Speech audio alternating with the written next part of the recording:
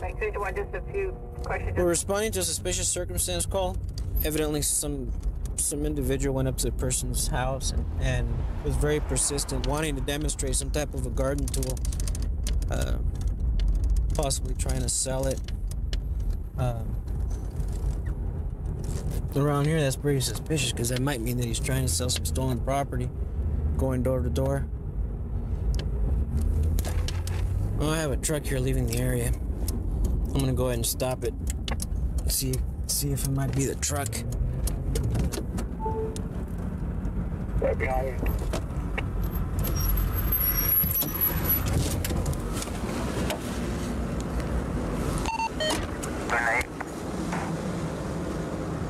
Is this your truck, sir? Yes, it's my truck. Because we have issues to discuss. Excuse me? What? All right, number one, the tabs are false. The registration on this truck expired in 2000.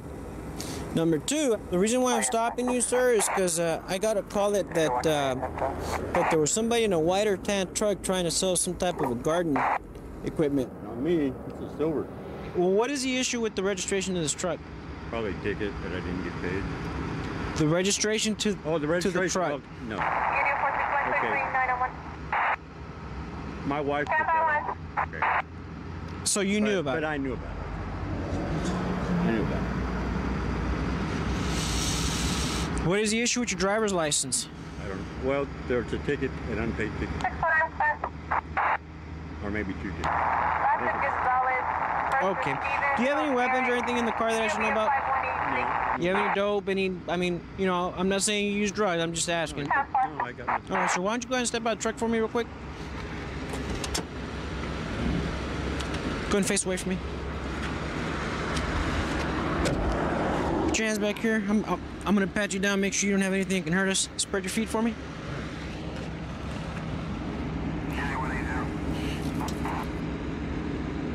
An inhaler? Yeah. You have asthma? Emphysema was starting. Yeah, I guess so. Oh my God, really? Yeah. You better have it.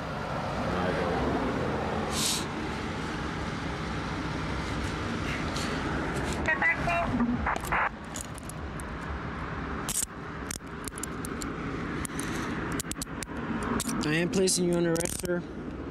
False evidence of registration. Driving with a suspended driver's license. Over here. Go ahead and step over here, sir. You do understand why you're under arrest, right? Yeah. Go ahead and have a seat. Have a seat. Extend your feet out and cross your ankles. Sir, it's a crime. It's a crime to put false tabs on your truck. Why don't you get a moving permit? It's a... I don't have the money right now. Right. Well, I mean, I understand that, but permits only cost about $10. Well, his registration is a few years old. He's saying that his wife put the false tabs on the truck. She did, but I knew about it. Blame it on me. We'll just leave my wife out. Well, sir, if I blame it on you, it's going to be a felony. You want to my wife did. extend your legs out, cross your ankles. Thank you. You do? Would you like a felony? No, I don't want a felony. Okay. I didn't say nothing, I guess. So what's going to happen, sir? You knew about it, so that's a misdemeanor. If you're telling me you put him on there, then that's a felony. Where'd you guys get the tabs?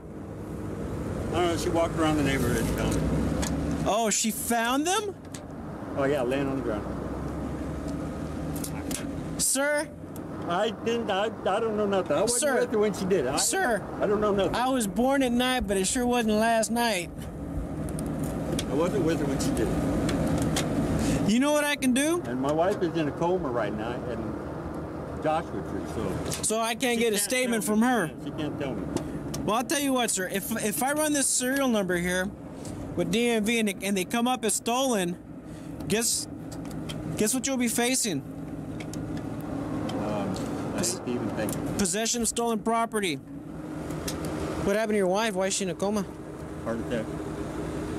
She had a heart attack 6 or 7 years ago. She had a pacemaker put in. Well, the symptoms from that heart attack were different from the symptoms this one, you know, so we didn't take a heart attack. We took her to the hospital. She died in my truck, you know, no oxygen to the brain. She'd been in a coma for a month. Oh my God.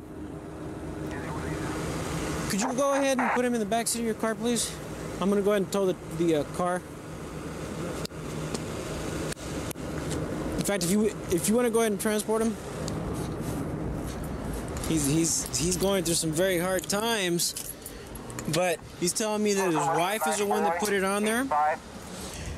So I feel bad for him, but I mean, he's had 3 years to fix his issues. 8601. I got your jacket and the keys. I have your wallet. Is there anything else you're gonna need out of the car? That's my wallet. That's my wallet? Yep, it is, sure is. Well, I hope it's your wallet. It was in there. Yeah, well, my wife's wallet right in there. Well, sir, you know what? I really feel bad for you. I mean, I know.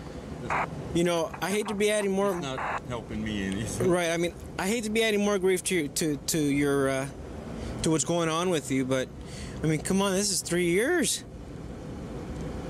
You have to address these issues sooner or later, right? So, I mean, I wish you the best. Thank you. Keep your chin up.